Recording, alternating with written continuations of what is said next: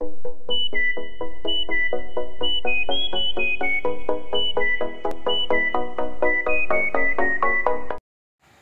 up guys? Welcome back to my channel and to another useful video tutorial.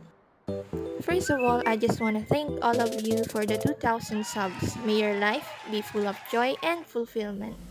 And back to the video, as you can see in the thumbnail, this tutorial is about automatic generated ID cards creation. No need to type one by one. Wow! Pero bago natin ituloy yan, pakipindot naman ang subscribe button and the bell button for more updates. So wala nang paligoy-ligoy pa, simulan na natin ang tutorial na ito. Una sa lahat, of course, kailangan meron kayong blank ID template sa Microsoft Word, kagaya ng pinapakita ko ngayon sa screen. As you can see, merong mga text box para sa kailangang impormasyon, katulad ng name, student number, at sa likuran ng ID ay nandun naman makikita ang text box para sa contact number. So, i-minimize muna natin ito saglit. The next thing na kailangan meron kayo is, of course, ang listahan ng information na nakatype sa Microsoft Excel. Dito, makikita ninyo mga infos na kailangan sa ID template.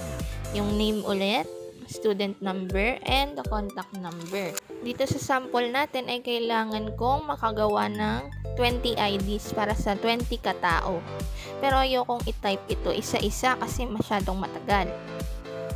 So if you have the information in an Excel spreadsheet, kailangan syempre nakasave ito sa iyong computer. For example, sa case ko, I'll store it as G10 Einstein in my documents folder.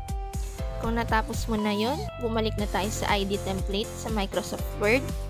On the upper section, click the Mailings tab and then pick Select Recipients.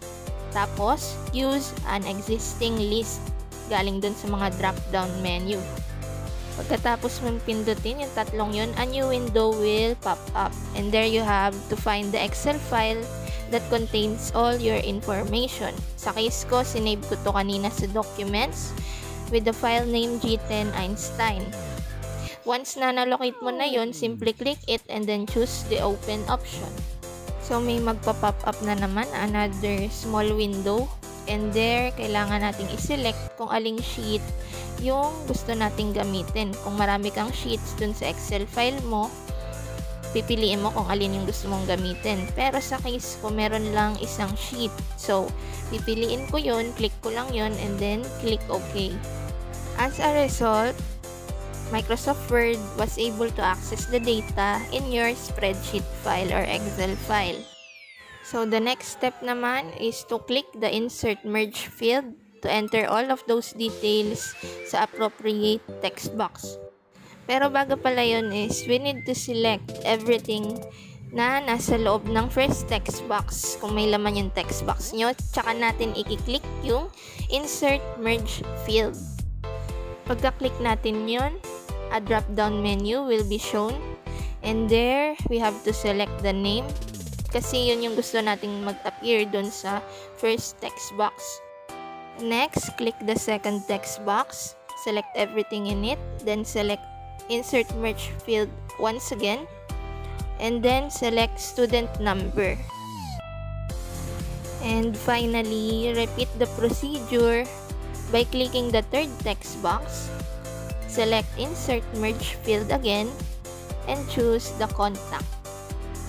So kung okay na lahat ng information sa ID nyo at gusto nyong makita yung itsura ng merge file, yung may pangalan na, may contact, and may student number, ang gagawin nyo lang is punta ulit kayo sa Mailings tab and click the Preview Results button.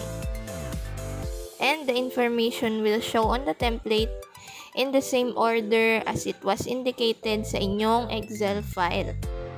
Diyaran! Okay na, nandyan na yung first name, student number, and yung contact number. O as you can see, sa una sa listahan natin sa Excel file is siya rin, si Maxine Brandage. Kung gusto nyo pa makita yung mga sumunod na pangalan, click nyo lang yung next button sa tabi ng number. So, makikita nyo na dyan, isa-isa. Next lang yan. So, makikita nyo, nagbabago-bago yung pangalan, student number, and the contact number. So, kung nagmamadali na kayo, tapusin na natin yung tutorial na ito. Click Finish and Merge. Then, edit individual document para ma-double check natin kung lahat ba ay okay na at sakto na. May magpa-pop up ulit na new window na nagsasabing merge in new document. So, i-fill in lang natin yung all button and click OK. So, hintayin lang natin siya ng konti hanggang matapos mag-loading.